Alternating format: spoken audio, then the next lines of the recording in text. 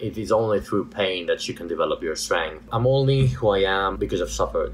I became a millionaire because I've suffered. I became successful in businesses because I've suffered. I became a kickboxing champion when I was 17 because I suffered, both in training, both by getting bullied in school. Basically, everything good that you get in your life, you get it by going through a phase of pain, whether it is emotional or physical. I was super poor. I lived at my girlfriend's for about 9 to 10 months. I was so poor, I had to wait in line in the university's dining hall to get free meals. I had to wait for 1 to 2 hours a day just to beg for food, basically. I had to survive on 200 euros a month. I had to do odd jobs for €1 per hour. I used to live in a shithole, not a really good place. My life was crap. I was skinny, I was weak, I had social issues. I was not as good looking as I am right now.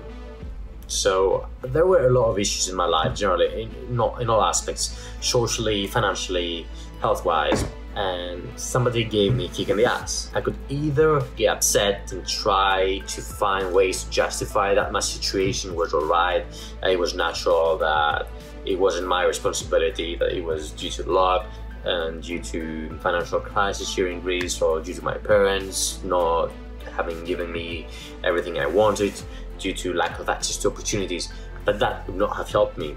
Motivational words and quotes wouldn't have helped me, inspiration wouldn't have helped me, nothing would have helped me apart from somebody telling me, you're a damn fucking loser, and if you don't do anything to change it right now, then when will you be in 1, 2, 5, 10 years? Will you be living the life that you want to live, or will you keep making excuses about your life being the way you are, and will you just keep satisfying yourself by immersing in fake instant pleasure, easy to get pleasure? So somebody had to tell me, Damian, you're a loser.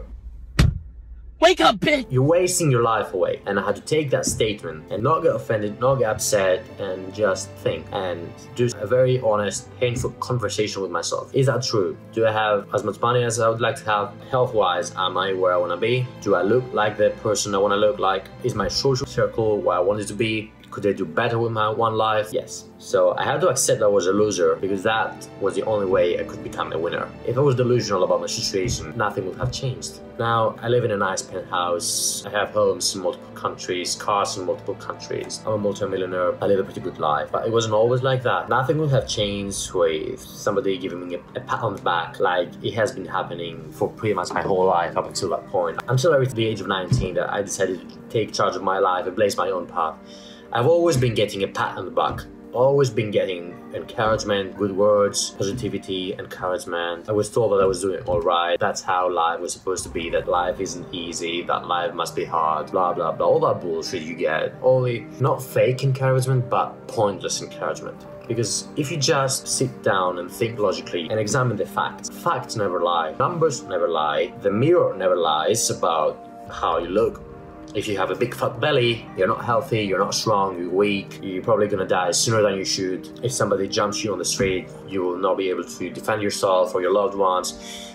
If your bank account is 3 or 4 or even 5 digits, you're basically very close to being broke. If you cannot make ends meet, if you wait for 2 hours every day in the line to get free food, if you cannot even afford to pay your own rent and you have to be a burden on your girlfriend or your parents or the government, numbers don't lie. Your bank account's number isn't a lie, it's the truth about who you are. Now, how many of you are obese, out of shape, unhealthy, and have health issues just because of your lifestyle? How many of you are socially awkward when you go out? How many of you are shy? Kiss me. I don't think I can do this. How many of you guys particularly go out and cannot talk to girls? How many of you generally have issues in various aspects of your life? I'm not here to judge you if you have those issues, but you are there to judge yourself and to find ways to surpass those issues. Alright, you have to be honest with yourself and do some honest self-examination and see whether or not whether or not you're a winner or a loser by my standards, but what are your standards? Do you accept your life as it is right now? Do you absolutely love your life? If you absolutely love your life the way it is right now, if you absolutely believe that you are living up to your potential, then you're good. you have nothing to change. However, if there are things in your life that you regret, if something makes you upset, if you're not where you want to be financially, mentally, physically, socially, if you know you have issues, Houston, we have a problem. if you don't feel good about yourself, if you feel like you're not enough, if you feel depressed, if you feel unhappy, why are you not doing something to change that? Instead of trying to argue with me about whether I'm not right or wrong, why don't you actually try to improve your life? Sometimes you need a kick in the ass. People do not get motivated and inspired by good deeds and being friendly and being kind and polite. Sometimes people need a kick in the butt, kick in the ass. For those of you who can sit down, think rationally, and analyze your life and decide that you want more.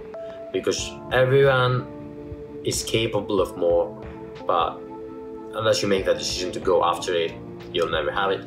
My problem with video games is that there is no pain there. It's all easy and sweet. Yeah, sometimes it can be challenging. You may have to put yourself in the thinking mode to overcome an obstacle in a video game, but in no way does it compare to obstacles in real life. And in no way does it improve your life, even if you make money from it. Yeah, perhaps you turn video games into a career and you've found ways to monetize it, but that's a very small percentage of people who've done that, and even they are not immune to issues in other areas of life, like their health and their social life. I was a gamer myself for a lot of years, and I had good times with it, but overall I didn't get anything really out of it, and if I could go back in time and change it, I wouldn't have played any video games at all. I'm not saying that your whole life should revolve about money, but a big part of your life revolves around money, and if you totally dismiss that part, then you're gonna live a miserable existence in many ways. A pat on the back is not gonna save you when your mother's in the hospital and she needs somebody to pay her medical bills, or when you are in the hospital. Nothing is going to save you but yourself. But you cannot save yourself the moment that a misfortune appears. You have to be preemptive. If you're not preemptive, then you're going to pay the price much higher later. It's all about assessing your situation and trying to set all emotions aside, not being delusional about who you are and where you are in your life. I cannot make that judgment for you. You have to make that judgment for yourself, and if you think you can avoid that decision, you're wrong. You will have to make that decision one day, or you will suffer and pay the price of not making that decision. Momentarily, it's painful to acknowledge that basically your life is shit, but over the long term, that acknowledgement will pay dividends. Here's an important thing you should know that my mentor Grant Cardone told me. Who are you learning from? Are you learning from people who are not getting anywhere with their lives, or are you getting from somebody who's been successful, who's been there that you want to be and done what you want to do? So here's the thing. I'll give you this key. This is a $250,000 Lamborghini. If you subscribe right now, I'm giving you this key. You can have this by subscribing right now, by watching the content of this channel, by going down in the description and signing up for my newsletter. And by the way, it's all freaking free. It's all freaking free. This will change your life. This is the key for your better life. So you'd better get it.